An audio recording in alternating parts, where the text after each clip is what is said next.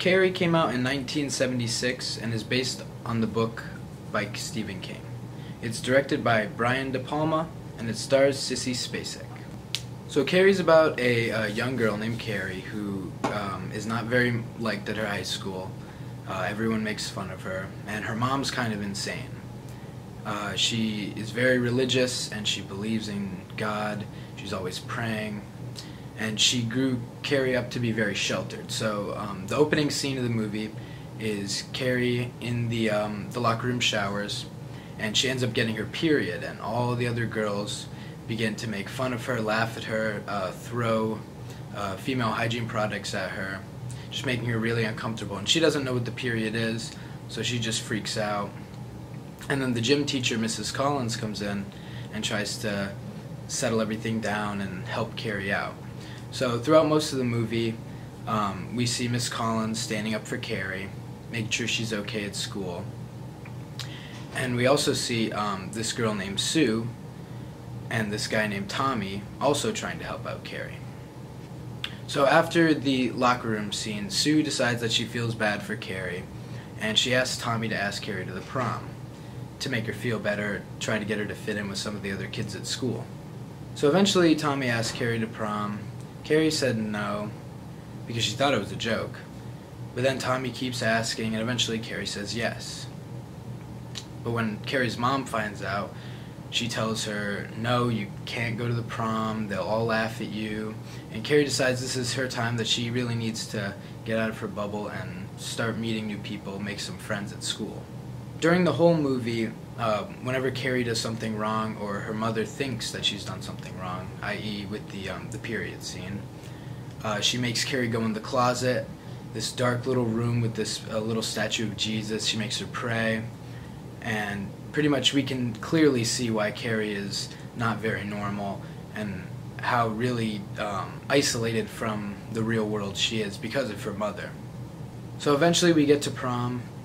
Carrie's having a nice night with Tommy, but we see throughout the rest of the film that all the other kids have been planning a prank on Carrie when she's at prom. So they put this bucket of pig's blood above the stage. They rig the prom king and queen votes so that Carrie is bound to win.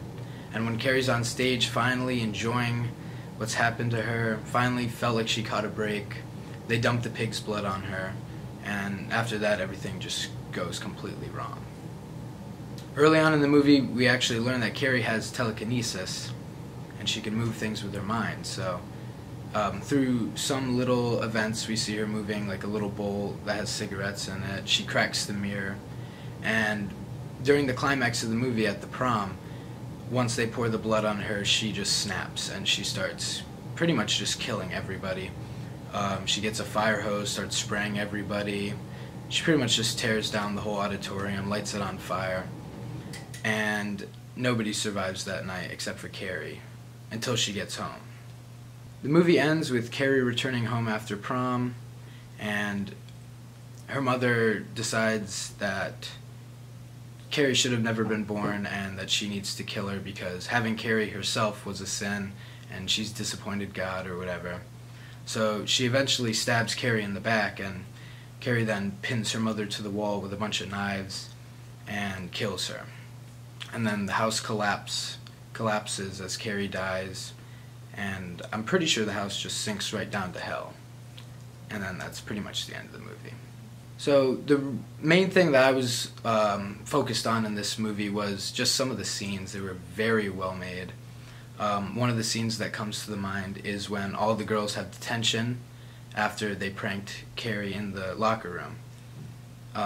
As they begin to work out with the gym teacher, the music starts, it's very fast, and then as they start losing energy, as you can see, the music gets slower and slower, and I just thought that was a very well made scene, and that the cinematography was done very well as it followed all of the girls just doing push-ups or running in place or whatever it might have been. Another good scene is when Carrie and her mother are at dinner and the power goes out. So pretty much all we see is lighting from thunder flashes, and they're arguing, things are getting heated up. It's just a very suspenseful scene, and I also thought that scene was very well made. And finally, the climax actually had a very good shot where all you could hear was the bucket hanging from the ceiling dripping with blood. You could see everyone's reaction to when the blood poured, but the only thing you could hear was the constant swinging of the rope and a clank of the bucket. And that was a very powerful scene because you could see everyone either laughing or freaking out, but you just kept hearing that same noise over and over, and it really made a powerful scene right before Carrie eventually ended up killing everyone. The acting in this movie is very good. Mainly the mother, played by Piper Laurie. She just really conveys this just crazy person obsessed with God and just very concerned about religion. She's always praying, and she really creates like a suspenseful and honestly scary character to watch throughout the film. Carrie's character is also very interesting to watch. Sissy Spacek does a great job making Carrie feel very meek and small. You really feel for the character, and you don't want all these bad things to happen. Another thing that I really liked in the movie was the comparison between Mrs. Collins, the gym teacher, and the rest of the psychotic teenagers. Mrs. Collins was always there for Carrie, and it was honestly a really heartwarming few moments at the prom, or just whenever she tries to get Carrie to feel better about all the bad things that's been happening to her, as opposed to the teenagers who are constantly making fun of her, play just really cruel pranks, and honestly are just psychotic. Overall, this was one of the better movies I've seen for this class. Very easy to watch. The plot moved very nicely. It was very easy to follow, and it did a very good job at being a horror movie, which is what Carrie is supposed to be.